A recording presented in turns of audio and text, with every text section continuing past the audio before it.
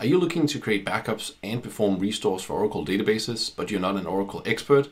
No worries, with the Veeam Explorer for Oracle, we can easily restore the database back to an earlier point in time, to a transaction, or even to a table level.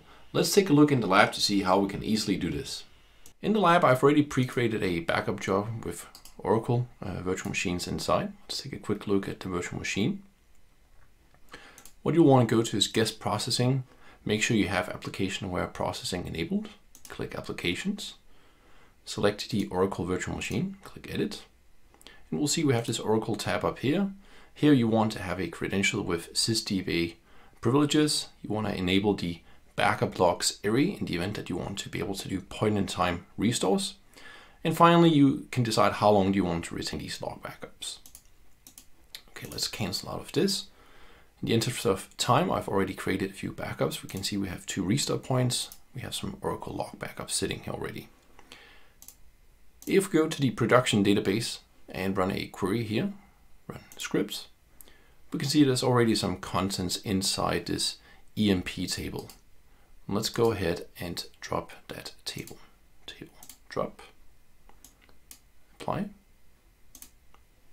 We can run again just to see that now the table does not exist. How do we then perform a restore? Well, it's very easy. Select the virtual machine, application items, Oracle.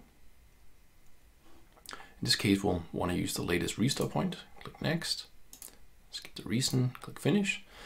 And this will actually mount up the backup and open up the Veeam Explorer for Oracle inside. Here you can select the database.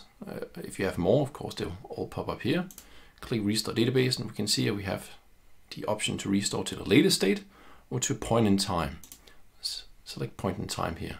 And here we have the option to say, okay, is it the latest point in time or do we have a specific point in time? And in the event that you want to go to a specific transaction, you would have to use this option down here, but then I would have to go to File Options and specify a staging server. So it would be up here, Options, then we could specify the staging server here. Now, for the example here, I'll essentially just restore to the latest state.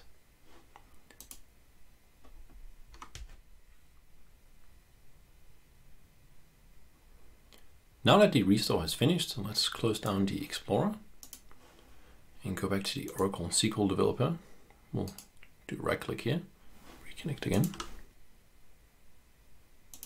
And we can see the EMP table is back. We can even run a query again. We can see the table contents is back again. Thank you for watching this video.